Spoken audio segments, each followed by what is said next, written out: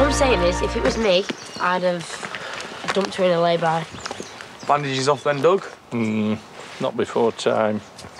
I've said I'm sorry. Diane's just called from town. She's gone berserk in the baby shop.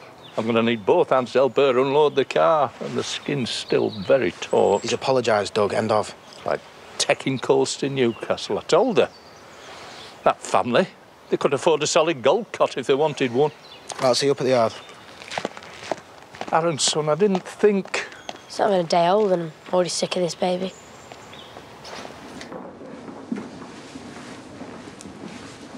I am knackered.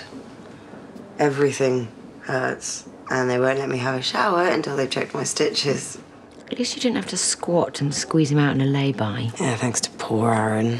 The relief when he realised he wouldn't have to roll up his sleeves and deliver thing. Thing? Yes, the name is a work in progress until I speak to Robert. What, before he runs off for his shiny new life in Slough? Wherever he ends up, he'll have this baby's best interests at heart. I thought he'd be here by now.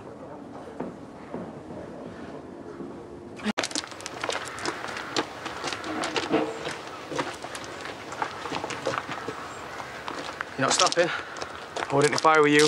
He's a bit wound up about your baby. You know that massive pile of scraps on the other side of the yard? Well, the copper wiring needs sorting, so... Just the pink stuff, though. What's in your box? Mugs, a few photos. You and me. So it's true, then? You've got a job somewhere and you're leaving? Yeah, I'm leaving. There's no job, though. Never was. I've got to get out of here.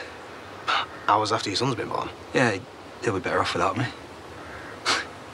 You all will. So they know you've been slipping Lawrence pills and chucked you out, then, yeah? If I go, that kid's got a fighting chance of a life, a real life, full of all the things I used to have but chucked away. If I stay, then it might turn out like me.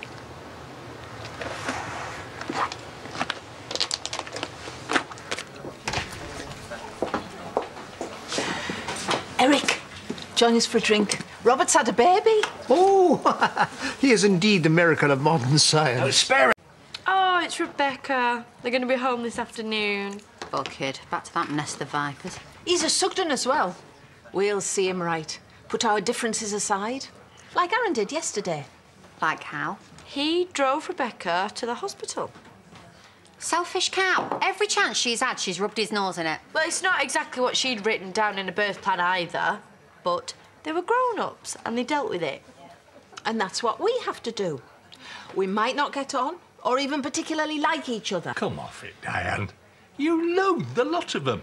If we want to be part of that baby's life, we just have to grit our teeth and get on with it. Like Robert has.